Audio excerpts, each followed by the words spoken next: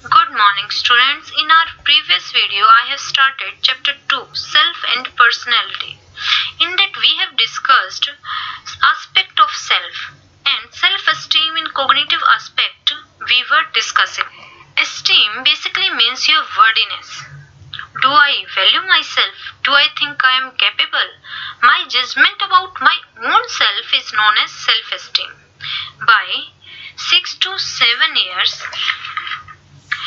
children have formed self-esteem in 4 areas.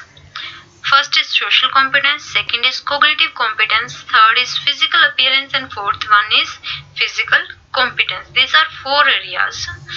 So, children start development right from the age 7 years of age. How does it develop?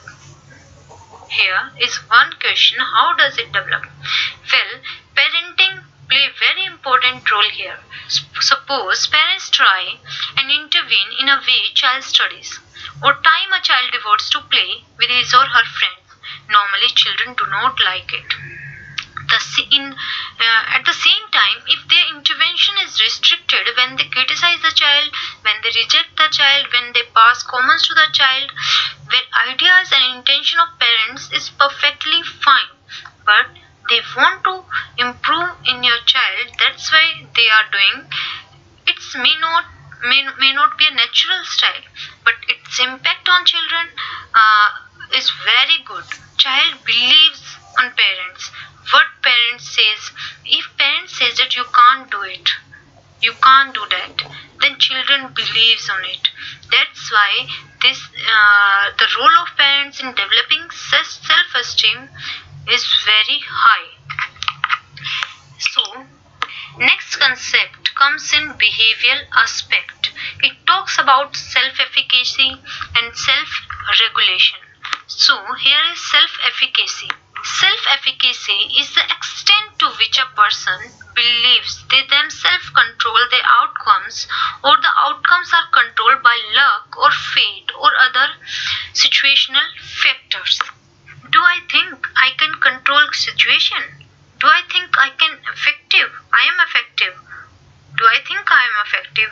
What do I think about my abilities to do a task? For example, a girl who does not study so much, but when I ask questions, so she has thought that I can definitely answer. Means she believes that she has the ability to give answer. So a person who believes that she or he has the ability or behavior required by a particular situation demonstrate high self-efficacy. The notion of self-efficacy is based on Bandura's social learning theory.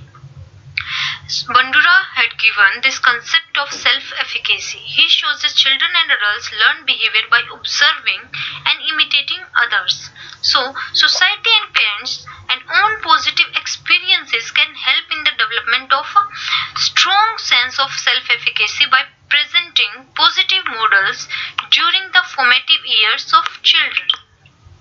Now, next is self-regulation. It talks about basically I am regulate my behavior. So, self-regulation refers to the ability to organize and monitor one's own behavior. People who are able to change their behavior according to the demands of the environment are high on self-monitoring. Self-control is learning to delay or refers the gratification of needs. Willpower is the ability to respond to situational pressure with resistance and control over ourselves. Self-control plays a key role in fulfillment of long-term goal. An Indian culture tradition provides certain effective mechanisms, fasting in a Vrata or Rosa, and non-attachment with worldly things for developing self-control. So, some techniques of self-control are here, but we will discuss all these techniques next time. Thank you.